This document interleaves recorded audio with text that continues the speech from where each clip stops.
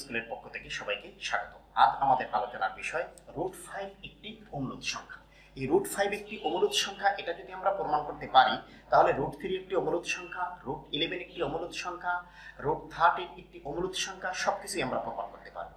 আসলে তোমরা এসএসসিতে √5 একটি অমূলদ সংখ্যা বা √2 একটি অমূলদ সংখ্যা এটা প্রমাণ করে আসছো, কিন্তু সে সময় তোমরা এমন একটা ফরম্যাট মুখস্থ করেছো যে তার ভিতরে যদি √9ও দিয়ে দেওয়া হয়, আমার মনে হয় তোমরা √9 অমূলদ সংখ্যা পরীক্ষা প্রমাণ করে দিয়ে আসবে।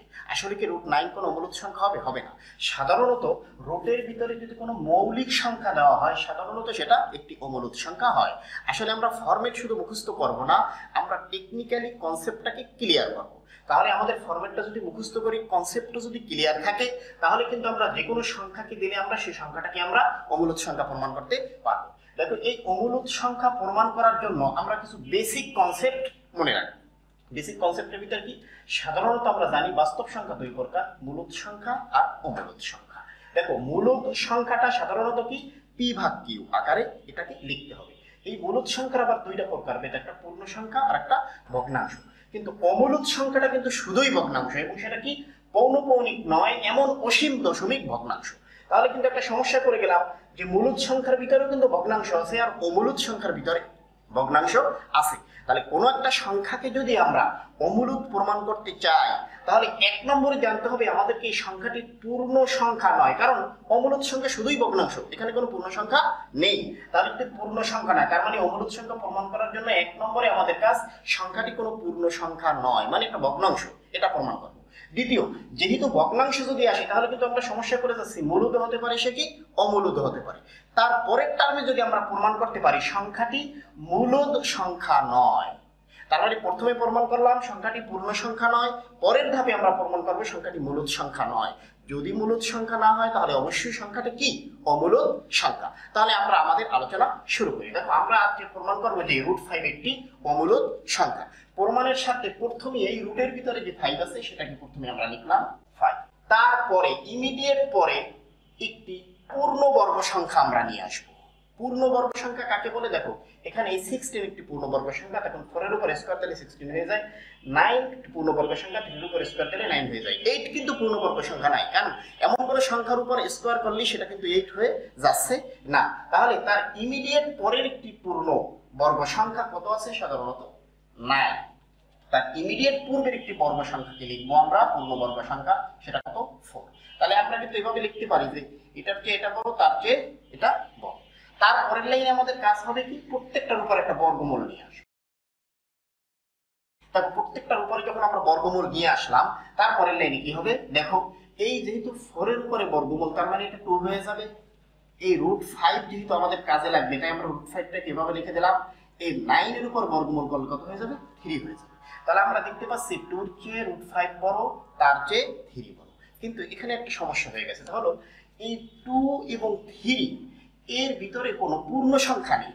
যেহেতু আমাদের বাস্তব সংখ্যার সেটটাকে যদি আমরা এভাবে ধরি, এই 2 এবং 3 এর মাঝখানে কোনো পূর্ণ সংখ্যা নেই, এর মাঝখানে হয়তো 2.5, 2.6, 2.1 ভগ্নাংশ আছে। তাহলে আমরা কিন্তু প্রমাণ করে দেখালাম যে 2 এবং 3 এর মাঝখানে কোনো পূর্ণ সংখ্যা নেই, তার মানে √5 কি একটি পূর্ণ সংখ্যা নয়, এটি একটি হয়তো বা ভগ্নাংশ। তাহলে এক নম্বর প্রুফ কিন্তু আমরা করে ফেলেছি, কোনো পূর্ণ সংখ্যা নয়। এবার আমরা প্রমাণ করব সংখ্যাটি কোনো মূলদ সংখ্যা নয়। অধিকাংশ ম্যাথমেটিক্যাল প্রমাণের জন্য একটি চমৎকার ম্যাথমেটিক্যাল সিস্টেম অ্যাপ্লাই করা হয়, সেটার নাম হলো মেথড অফ কন্ট্রাডিক্টরি। তার মানে এমন একটা সংখ্যাকে বা এমন একটা বিষয়কে আমরা ধরে নেব, সেটাকে আমরা প্রমাণ করব সেই বিষয়টি আমাদের ভুল। তাহলে আমরা প্রথমে ধরে নিতে পারি √5 একটি কি মূলদ সংখ্যা, প্রথমে ধরে নেব, পরবর্তীতে আবার যদি প্রমাণ করে দিতে পারি যে না আমাদের ধরাটা ভুল হয়েছে, তাহলে সেটা মূলদ নয়, তার মানে সেটা কি অমূলদ। তাহলে প্রাথমিকভাবে আমরা ধরে নিই, এখানে ধরি, অর্থাৎ ধরে নিলাম √5 একটি মূলদ সংখ্যা, অর্থাৎ √5 p/q, যেখানে p, q element of natural number মানে স্বাভাবিক সংখ্যা, এবং pq পরস্পর সহমৌলিক এবং q অনেক চেয়ে বড়। পরস্পর সহমৌলিক কি?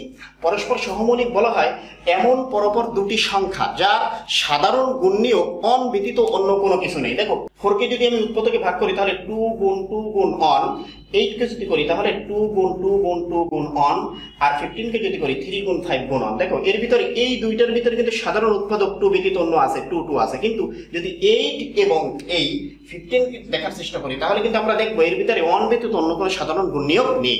তাহলে আমাদের কিন্তু p এবং q এটা কিন্তু পরস্পর দুটি সহমৌলিক সংখ্যা নিতে হবে, অন্য কোনো সংখ্যা নিলে কিন্তু এখানে হবে না, এবং কিউটা কিন্তু অবশ্যই অনেক চেয়ে বড় হতে হবে। দেখো তাহলে তারপরের লাইন আমরা কি প্রমাণ করি? দেখো উভয় পক্ষকে যদি বর্গ করি এখানে কত হয়ে যায় 5 হয়ে যায়, আর এখানে কত হয়ে যায় p স্কয়ার ভাগ q স্কয়ার হয়ে যায়। তারপরের লাইনে আমরা যদি q দ্বারা গুণ করি উভয় পক্ষকে তাহলে 5q হয়, আর এখানে কত হয় p স্কয়ার ভাগ q হয়। দেখো এবার যেহেতু 5q এবং p স্কয়ার ভাগ q, আমরা কিন্তু আগেই বলেছি p q ন্যাচারাল নাম্বার, তার মানে যে কোনো স্বাভাবিক পূর্ণ সংখ্যা, স্বাভাবিক সংখ্যা আর কি, যদি স্বাভাবিক সংখ্যা হয় 2 হতে পারে, 3 হতে পারে। এখন যদি এটা 2 হয় 5 দুগুণে কত 10, তার মানে এটা কি একটা পূর্ণ সংখ্যা না? বাট এই পাশের এটা কি পূর্ণ সংখ্যা না, এটা একটি ভগ্নাংশ। কিন্তু তোমার মনে প্রশ্ন আসতে পারে কেন এটাও তো পূর্ণ সংখ্যা হতে পারে। আসলে এটা পূর্ণ সংখ্যা তো এরকমের হতেই পারে যে আমরা যদি লিখি p এর মান কত 4, 4 এর উপরে যদি স্কয়ার দিই, আর q এর মান যদি 2, 2 লিখলাম তাহলে কত হয় 4 4 16 ভাগ 2 মানে কত হয় 8। কিন্তু আমাকে কি 4 এবং 2 নেওয়ার কোনো অধিকার আছে? নেই, কারণ আমাকে অবশ্যই পরস্পর সহমৌলিক সংখ্যা নিতে হবে। যদি পরস্পর আমি সহমৌলিক সংখ্যা নিই, অবশ্যই আমি যদি p কে ধরি 8 তার উপরে স্কয়ার, q এর মান যদি 15 তার উপরে স্কয়ার ধরি, তাহলে 8টা কত 64 ভাগ কত 15, এটাকে ক্যালকুলেশন করলে হয় কত 4.2666। তার মানে এটা কোনো পূর্ণ সংখ্যা হয়নি, এটা কি হয়েছে একটা ভগ্নাংশ। তাহলে দেখো তোমরা 5q যেহেতু একটি পূর্ণ সংখ্যা, বাট এই পাশের সংখ্যাটি পূর্ণ সংখ্যা নয়, তাহলে কি আমরা বলতে পারি 5q এবং এই সংখ্যাটি সমান নয়। অতএব কি বলা যায় যে √5 এই সংখ্যাটি নট ইকুয়াল p ভাগ q, যে সংখ্যাটি আমরা ধরেছিলাম সেটা সমান নয়। তার মানে কি এখানে প্রমাণ করা যায় যে √5 সংখ্যাটি কোনো মূলদ সংখ্যা নয়, অতএব √5 একটি অমূলদ সংখ্যা। অতএব এখানে আমরা লিখব 5 কোনো মূলদ সংখ্যা নয়। তাহলে আমরা প্রমাণ করলাম যে √5 একটি মূলদ সংখ্যা নয়, √5 একটি অমূলদ সংখ্যা। তোমাদেরকে আবার আমি রিপিট করি যে √5 কে অমূলদ সংখ্যা প্রমাণ করার জন্য প্রথমেই আমরা প্রমাণ করেছি এটি কোনো পূর্ণ সংখ্যা নয়, দ্বিতীয়বার আমরা আবার প্রমাণ করেছি এটি কোনো মূলদ সংখ্যা নয়। যেহেতু পূর্ণ সংখ্যা এবং মূলদ সংখ্যা যদি না হয় তাহলে অবশ্যই সংখ্যাটি কি একটি অমূলদ সংখ্যা।